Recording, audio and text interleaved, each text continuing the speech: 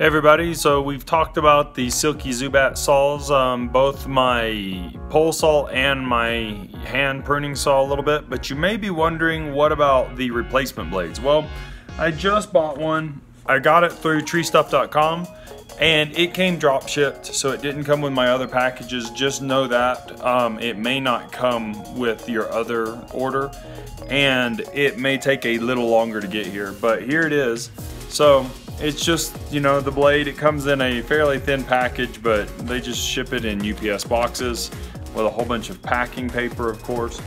And it is, you know, just a saw.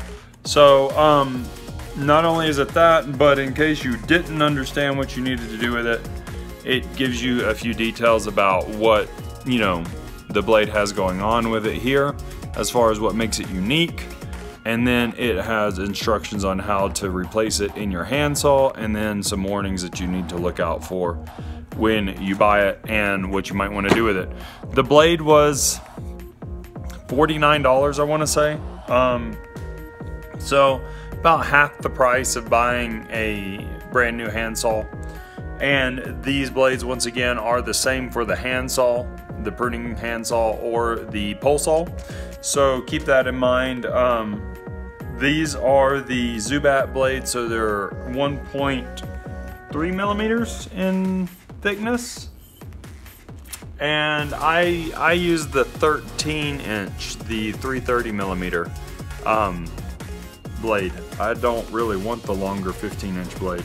So it, you know, it is a decent looking blade and has all the information in them. So I don't know what else to really say about it, other than it's just a replacement blade. So I hope that gives you guys an idea of what you get when you buy the replacement blades. It is, once again, like $48 or $49, but it is definitely what will work for the handsaw and the pole saw for Zubats. And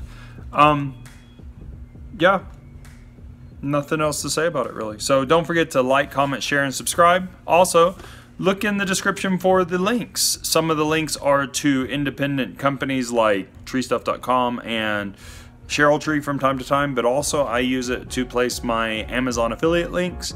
If you buy through the Amazon affiliate links, then I get a very, very small portion of your purchase, and that helps keep the channel going and keep these reviews and that kind of stuff going as well. So hope this was informative for you guys. Hope it's beneficial. Hope to see you guys in the next one.